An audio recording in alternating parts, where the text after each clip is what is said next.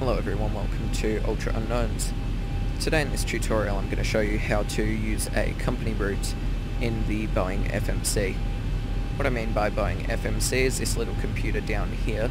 As long as it's a Boeing aircraft and not an Airbus, this should work with, regardless whether it's a 717, 273, 4, 5, 6, 7 or 787.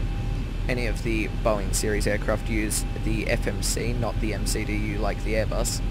So as long as it's a Boeing aircraft, this should work. So what you want to do once you've got your FMC up and running is go to the route page, enter your origin and destination to start with. Today I'm going to be using an example route of Los Angeles to Las Vegas, which is Kilo Lima Alpha X-ray to Kilo Lima Alpha Sierra. I'll input there and I'll do AAL 568, American 568 will be my flight number. And now what I need to do is I'll see this co-route section. Now that's what we're looking at today. It means company route, and I've previously done a tutorial on how to create a flight plan using SimBrief and how to export it to a simulator so it can be later loaded as a company route. Today I'm going to show you how it can be loaded as a company route. So for FSX users, they can go onto a folder called Flight Simulator X files, and that will be in documents. You'll have a .pln file there. And for X-Plane users, you can go to your X-Plane route folder. For mine is right here, and you'll be able to find your routes, or where you can drop one if you haven't made one yet, in Output and FMS plans. If you're not sure how to get a .fms route, please consider viewing my tutorial on how to create a flight plan, which uses the dispatch service of SimBrief. So the only reason why you need to refer to these files at this stage is these contain the information that your company route is going to use that you have downloaded from your dispatch service, for me, SimBrief. What you need to know though to get this into the FMC is simply the name.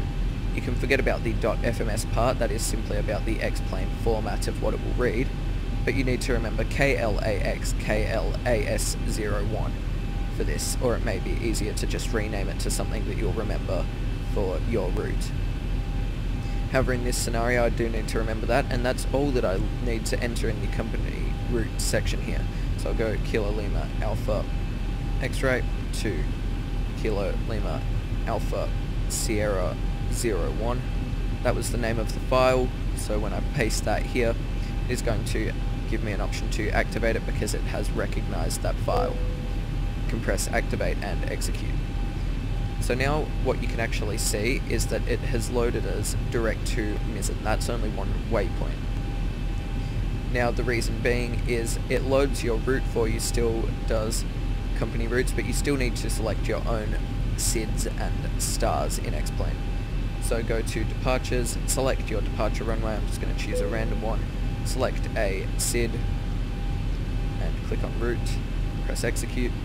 Then you can pick your arrival, pick a runway and a star, and then go back to route, press next page. I've got a discontinuity, so I'll just clear that on here. I do have a tutorial on clearing discontinuities on my channel page if you would like to check that out if you're unaware of how to do so. However, I can now go to route. It is loaded that I want to go to Mizzen after my star, and after my SID, sorry, I want to go direct to Mizzen and then continue on through. So literally all that I need to do, it's probably a better example to actually use a longer route than this 230 nautical mile route, but to use this company route I didn't need to type in any of the waypoints. There was only one for today, being Mizzen.